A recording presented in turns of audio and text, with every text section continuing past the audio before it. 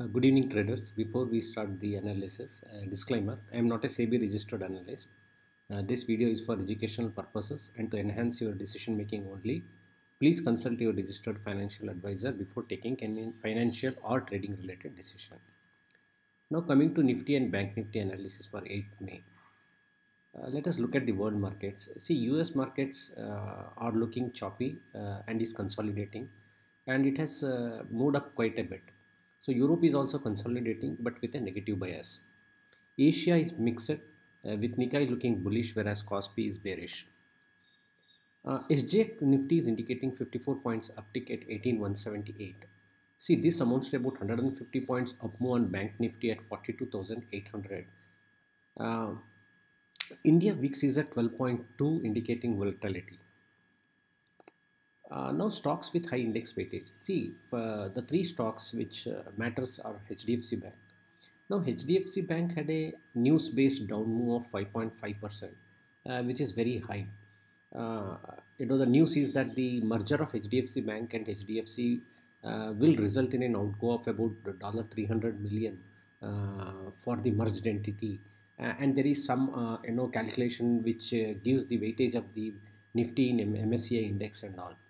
So previously it was believed that it will get an inflow of about 3 billion, but later it was found out that there will be an outflow of 200 million. So there is some problem of valuation. So because of which HDFC Bank has come down.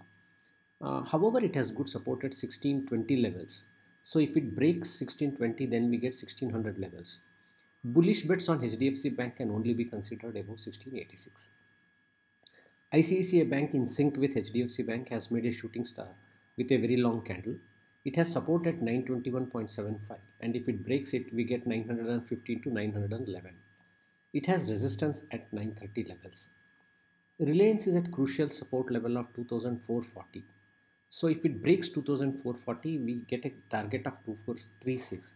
However, if it trades above 2448, it will be bullish. However, Reliance overall looks bullish on a daily chart.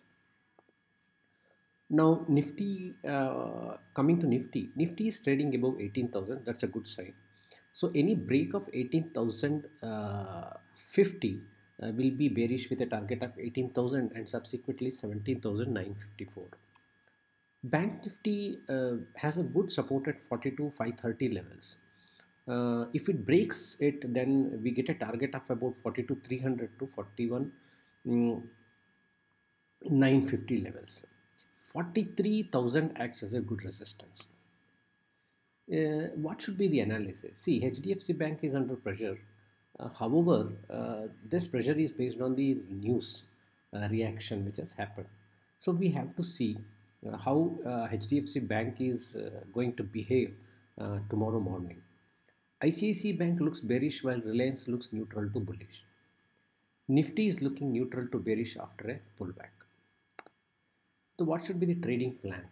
See, if Nifty and Bank Nifty gap up as expected in the XGX Nifty and show weakness at around 18,200 levels for Nifty and 43,000 levels for Bank Nifty, then we can sell with a target of 1850 for the Nifty and 42,500 for the Bank Nifty respectively. If Nifty opens flat at 18,050 and Bank Nifty at 42,600 and drift towards and break the levels as we have discussed, then we can get a target of 18,050 and 42,550 respectively. In that case, then we can aggressively go bearish. Accordingly, HDFC Bank and ICICI Bank should also break the levels as we have discussed. Any gap down opening will be a sell on rally. That means we have to wait for a rally to happen and then it makes more sense to sell. That's all for today evening. Have a nice trading session tomorrow morning. Good night.